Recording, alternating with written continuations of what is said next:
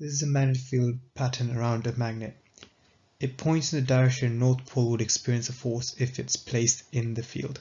For example, if I put a North Pole here, it would experience a force in that direction. If I put a North Pole here, it would be attracted towards the South Pole.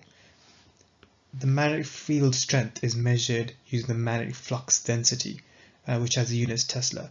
So for example, over here, the magnetic flux density would be really strong. You can see the field lines are close together, while over here, for example, the magnetic flux density would be quite low, implying that the magnetic field is quite weak there.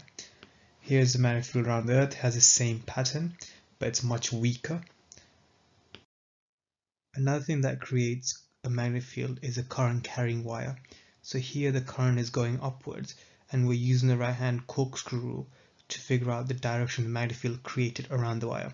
So the thumb is pointing upwards in the direction of the current, and the fingers show the curl around in an anti-clockwise manner, which is the same direction that magnetic field is. And you can see it's making concentric circles, and the magnetic field is getting weaker the further you are away from the wire. If you wrap the wire into a solenoid, you can make a really strong magnet. This is actually the same pattern as the magnet we saw earlier on, and this is what we call an electromagnet, and if you add an iron core, you can make it a very strong electromagnet. The solenoid rule is going to help us figure out the direction of the polarity of the solenoid. So for example, if I look down this solenoid here, and I can see the current is going in a clockwise manner, it's actually a south pole. Okay, so that's the south pole. So here, and if I look down this direction, then I would see the current going around in an anti-clockwise manner.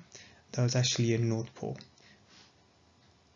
So what you can think of it as, if you see it going anti-clockwise, it's a north pole, and if you see it going clockwise, it's a south pole.